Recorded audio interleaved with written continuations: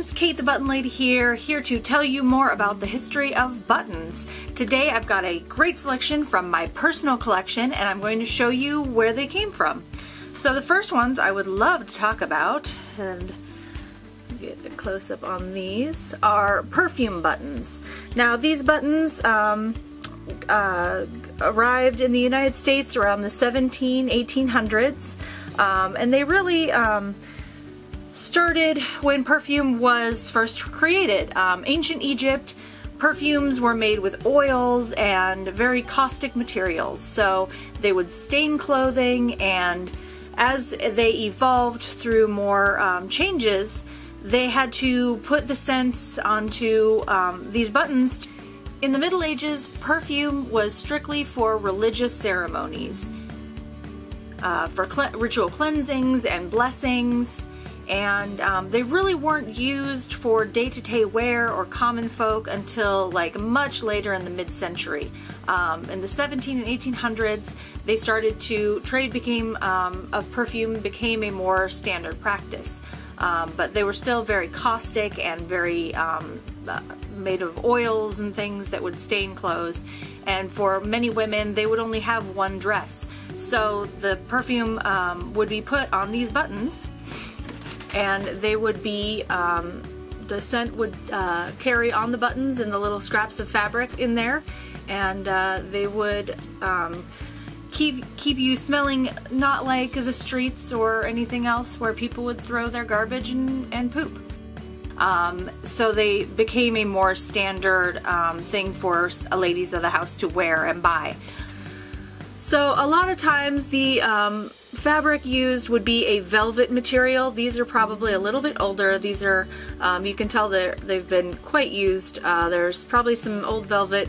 The stuff in here, this one's probably a little closer to the beginning of perfume buttons, and they would have used fabric, velvet inside of them as well. You can see the lovely little picture. This one is a little bit later, probably 1800s, and this is actually like a woven cloth material. And this one, I'm unsure if it's actually legitimately a perfume button. It looks right, it feels about right, but there is no cloth left in it as well, just the metal backing as well. And so they developed these buttons to basically carry the fragrance without ruining the clothing. One of my favorite stories about perfume buttons is during the Civil War, ladies would give their man going off to war one of their perfume buttons to wear on a lapel or in their pocket to carry them with them for the war. I have one other perfume button, but sadly it is just a broken piece of button, and I wish I could find the rest of it, but this just came in a kind of a grab bag. So, but that is that for the perfume buttons. Okay. Another one of my favorite buttons are the Calico or China buttons, as they're also called.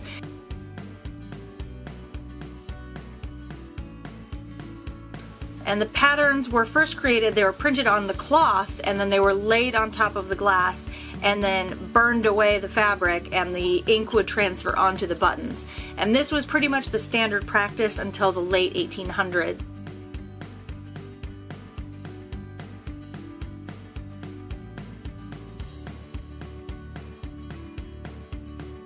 Really popular in America around the 1840s. When whole families would buy fabric to match. Everybody, mom, dad, kids, babies, everybody would have matching fabric, and so the cloth manufacturers would have the buttons made to match the fabric.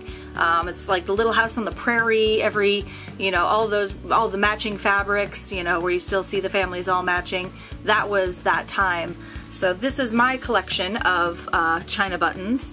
And they have a couple of different types. So these are called dish, and then these are the dish, these are the saucers, and these are the inkwells. And if you can see, they're kind of raised up just slightly on the sides. And you can see there's a lot of different patterns. There have been over 100 different patterns from one company, but we know that there are around 600 patterns of China Calico buttons ever made.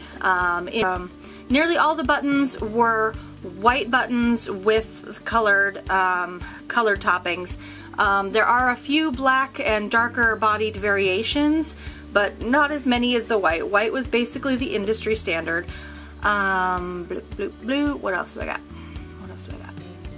So China buttons got their start in India in around the 17th century, when they started to be traded to Europe and to the Americas. So it really became a phenomenon. It was one of the most popular buttons, alongside the pearl and shells, and very decorative.